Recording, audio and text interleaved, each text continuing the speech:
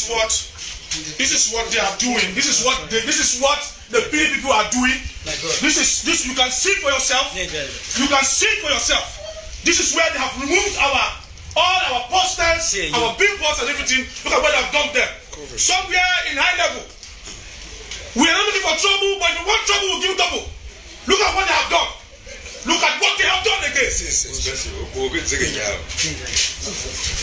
We have said no to violence, but look at what these people are doing.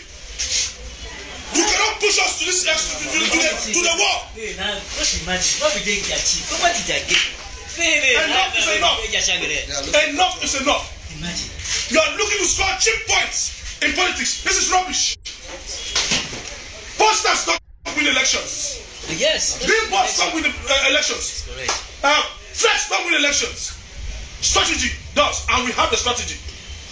And we are going to win elections. Amen. Amen. It's a pity that they are clueless. This is what they have shamelessly resorted into. I am still going to tell the APC youth, please stay out of trouble. They will keep on tempting all of us. Nobody should move a muscle. God is in control. God is in control. It's earlier, it is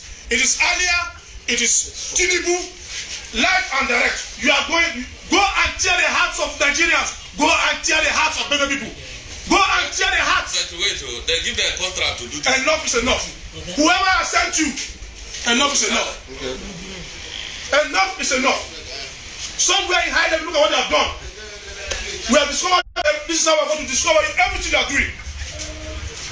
We are fully informed. We are informed. We are fully informed. We know what your plans, but you are not going to get it right this time. We have taken charge. God is in control.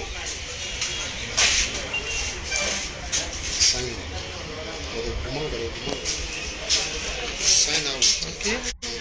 This was a live coverage featuring the state youth leader, Comrade Sefa Sado, expressing worries and anger over the activities of the People's Democratic Party's hoodlums who have hijacked all posters, all the billboards that were mounted on the visit of His Excellency the Presidential Candidate Bola Ahmed Tinubu. As you can see, they are siphoned in a particular house at high level, Makodi here. This is very, very sad and condemnable, of course. So if anybody who is planning this kind of politics, it cannot score any mark to him or her, please desist from such acts. We urge. It is all about issues, not violence. Please, APC is a peaceful party, as we heard. He has opened up clearly. It is a peaceful party, and we expect all other opposition parties to toy the same path. Thank you for watching, and this is the scenario. Please subscribe to G Boys YouTube channel, and don't forget to turn on the notification button. Do like and comment. Thank you.